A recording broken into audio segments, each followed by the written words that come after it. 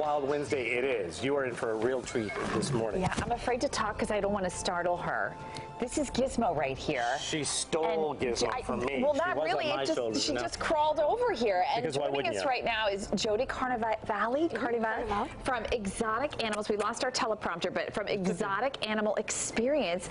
And this is a push baby. Hi, Jody. How are you? Thank you so much for having us. Come on, it's my turn. It's my turn. Hello. So you can just use her leash to kind of guide her towards I you. could? Oh, yeah, of course I can. And then arm up like a tree branch. You gotta let She's so sweet, and I gotta say, she actually smells pretty good. Like you would think, like she'd be a little stinky, but she's not. No, not at all. She definitely have a little bit of a musk, but not anything. A little bit of a bad. musk? A little bit. That's what it kind of reminds me of. She does like loves ears. She does love ears. Oh, what do you got on your ear, Amy? An earring. Because Gizmo's going to town on something back there.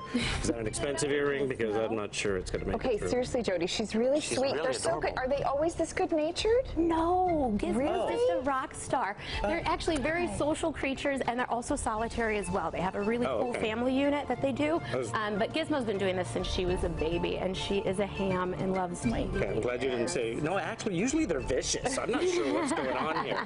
But this is her nature. She's just very She's sweet. a sweetheart. She loves to play. She loves to have fun with everybody. Oh my goodness. And obviously, with the eyes, she's a nocturnal. She is nocturnal. Those eyes are amazing. And she's from Africa, yes? They are from Africa. And then, so what, like out in the wild, she would be in a tree? Where would she be? What would she be eating? Absolutely. They do live in the tops of trees, so they are arboreal, and they're omnivores. So in the wild, it would be fruits, vegetation, little birds, insects, bugs, things like that. As she goes towards my ear, that's good information to have. Absolutely. So she's a vegetarian, basically. Okay, good. No, she eats bugs. She eats bugs. She does. Yeah. Gizmo has a more refined palate. Here she likes chicken, scallop, shrimps, and cheese, so you don't have to worry any. Oh, I'm glad I didn't get my chicken scallops. Good to know. And I remember David was out with you guys not too long ago. You guys have some incredible animals there. We have amazing animals, everything from lemurs to sloths to zebra, kangaroos, bush babies, owl monkey. She wants to go get her grape.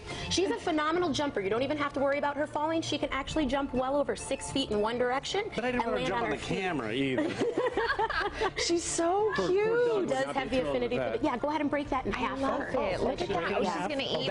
That's why she's coming to Oh my me. gosh, how funny. Your friend's like, I know what she wants. So now if you watch her, she's actually going to de-skin that grape. She has 2 tongues. One's cartilage underneath, so she'll eat the juices and she'll eat the fat, and then she throws away this. I love it. She does. She Jody, throws the skin. where can people go for more information? Is there a website? There is www.exoticanimalexperience.net, and you can look up everything. Should I be worried I went with my grape flavored Carmex? Hi, everybody. Come here, Jody. Say hi and bye to everybody. Bye, you guys.